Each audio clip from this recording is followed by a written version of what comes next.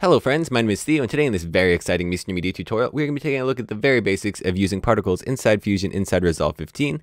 The Fusion particle system is very nice, so you are in for a treat. The first thing that we need to do inside Resolve is create a clip for our Fusion to read, because right now if we go into Fusion, we'll get nothing. So it's pretty easy to do. You can either add a video clip you want to add particles to, which is probably what you're going to be doing most of the time. If you're doing more MoGraphy stuff, you can go over to your effects library in your timeline, go to generators, go to solid color, click and drag this in, and you can of course make it any length you want. I'm just going to keep it at the default because why not? Then you can right click, go to new compound clip, call this particle tut, create, and now with the clip selected we can dive on into Fusion and get rocking and rolling. So here you see we're greeted with our standard Fusion affair of media in, media out, and we can go ahead and close down our media pool because we won't be needing that. And our particle systems in Fusion have three basic steps. First is the emitter, which creates the particles.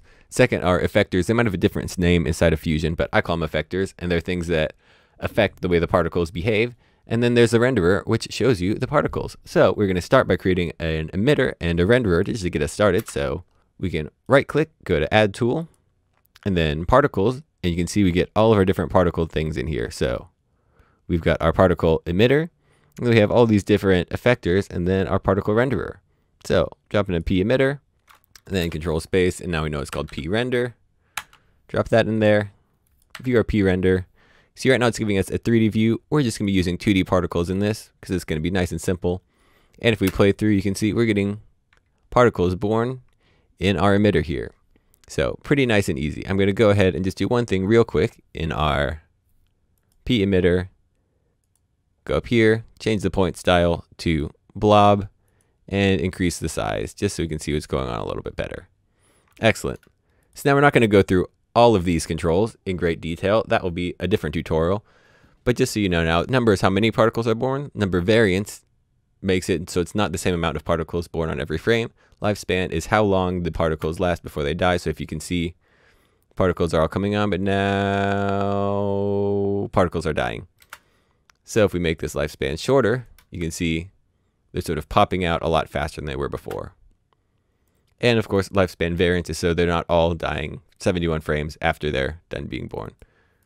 So we'll keep this at 80 or something. It should be fine. And then we've got our velocity controls, which if you see we crank our velocity up, you see it's like wind is blowing our particles to the side. And we can of course change the variance, which starts to get really nice. That's a little bit too much change. You see now it's starting to look a little bit more real lifey. And then we can change our angle around how we want, and angle variance will make it a little bit more like a cone, which is also cool.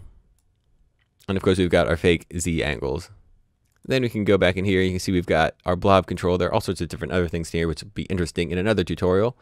But for here, size over life will be a good little control for us. So if you see we bring it up, it's born at size, we'll call it 1, and then it goes up to size 2 and then fades back out to size 1, or we could even make it fade out even more. So you can see it's sort of starting at one size and getting a little bigger, then smaller. And we can do the same thing with our fade, so we'll have it fade out a bit. And then this other thing is very interesting, is the merge control. So if we zoom in right now, you can see when the particles overlap, they get a little bit brighter. But if we change it to subtractive, they get darker when they overlap. So a good example of that would be these two particles. You can see that it's sort of gray in between them now. Well, if we change this to additive, it's white in between them. So if the particles are emitting light, it'll be additive. If they're taking away light, it'll be subtractive. So like dust is a subtractive thing, and star fields are additive things. So now we've got that going. And now, it's looking pretty cool. We can make it even cooler because we can start adding emitters.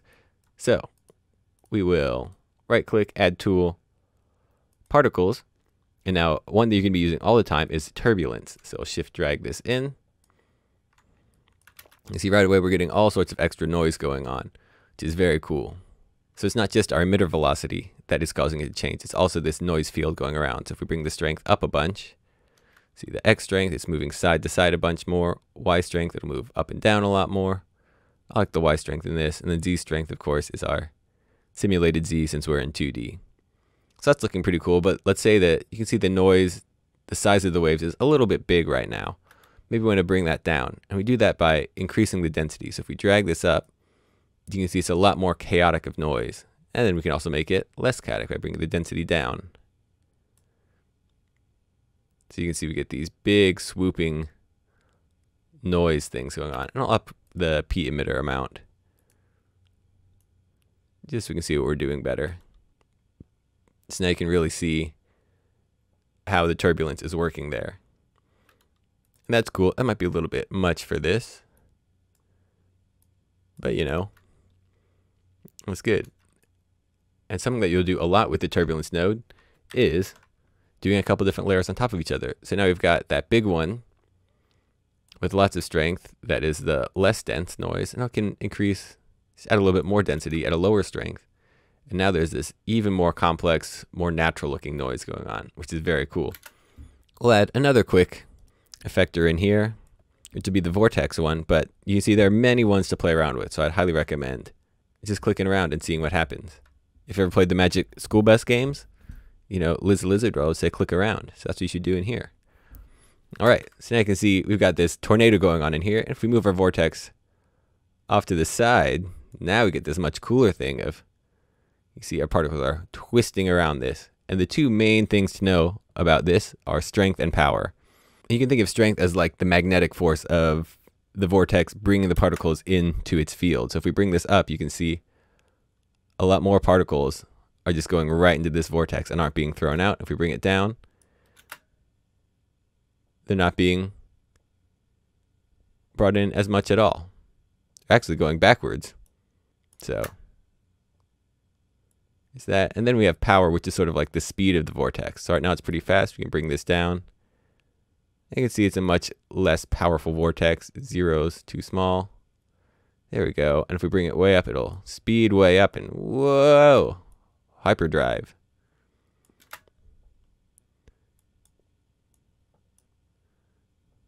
So that's looking pretty good. We'll move this around some just to get what we're going for here.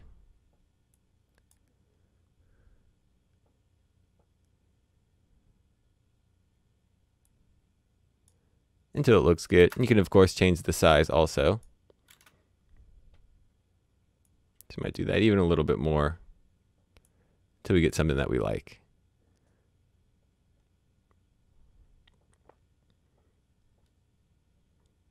So we'll call that good for now. So we don't need to worry too much about the p-render node in this basics tutorial because we already have most of the things that we want done in our p-emitter node as far as the aesthetics of the particles go. So the main thing just to know is 2D.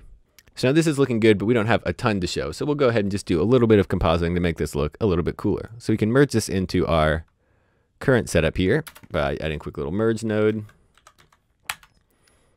Merge and drop this in. And now our particles are going to be on a black background if we view our media out. So there we go. That's looking pretty nice, but let's get a little more complexity going. So what if I want to make two little spirals like a galaxy type thing? What you could do is, you know, duplicate this whole system and then merge it in again and rotate it around. Or you just use a transform and another merge. So bring p-render out into there, transform out into there, transform angle 180. And of course you can do this, you know, 4 times if you want to and do them 90 degrees each. But you see we do that now. Look at this. This is a cool thing. It's like an infinity thing. You can use this for like a logo. Who knows? So that's looking pretty good. And I'll just add a couple glows on top of it and we'll call it, you know, radical sabbatical. So glow. That's looking pretty good. The default, I'll add a soft glow also. And I'll bring this gain down a bit. Just sort of like some dust in there. We'll put some more particles in this. So it'll take a little bit to render, but that's fine. So that's looking pretty good. The only other thing I might do is just add a little bit of chromatic aberration. Just around there. Bring it down a little bit because you don't want to overuse it. Just sort of want to make it feel a little more glowy. And of course we could keep on doing more compositing in here, but also remember we're in Resolve, so we can hop over to our color page if we want to. And we can, you know, add some goofy colors to this. But before I do that, I'm just going to render this out in Fusion real quick. because I'm currently on CPU only in Fusion to help try and increase its stability a little bit. And recently Fusion's been behaving a little bit better, so that's nice.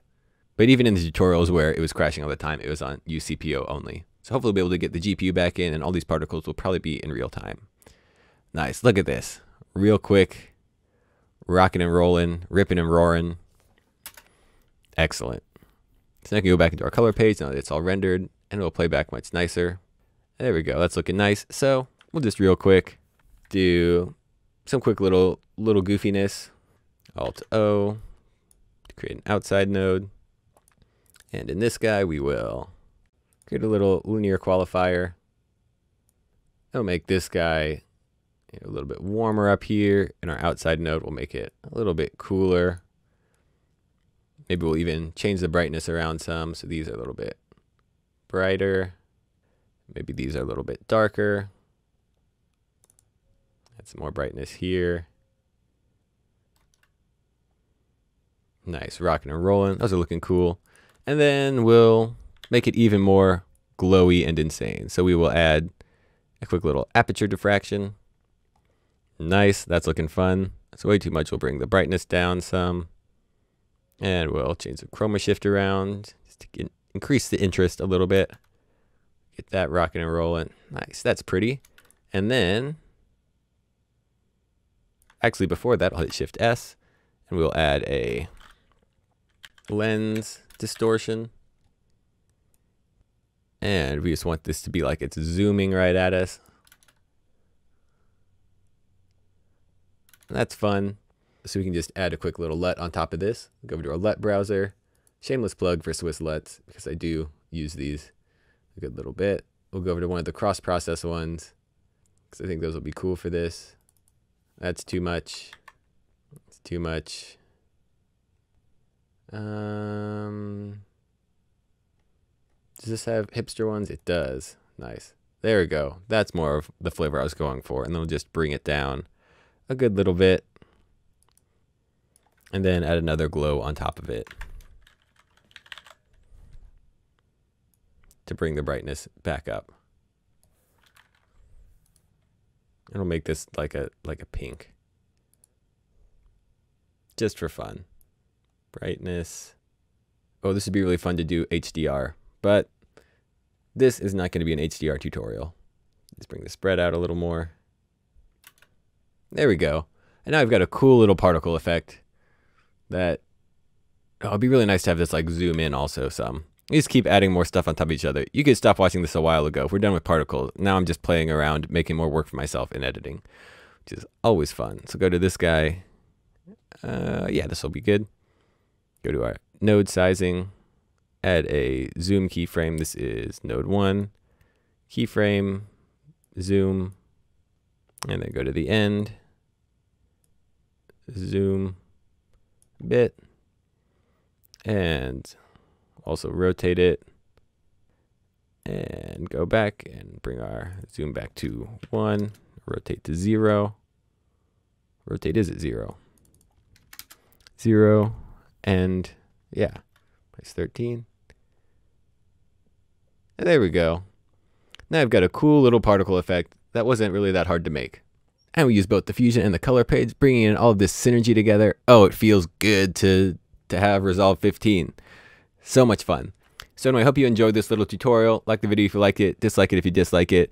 Be sure to share anything you create with this on, on the socials. I like seeing what people make. So Instagram is good, Twitter is good, Facebook is medium, because I'm bad at the whole marketing thing. Speaking of which, go over to mrmedia.com/products, where you can get 15% off the whole store if you type in the code Resolve15 at checkout. These 15 days of Resolve 15 are really just zooming by, for me at least. I don't know about you guys having to watch all this stuff, but making it's a whole lot of fun. And I think that's all I'm going to ramble on about. So once again, I've been Theo with Media. Hope you have a great day, and I will see you next time. Bye.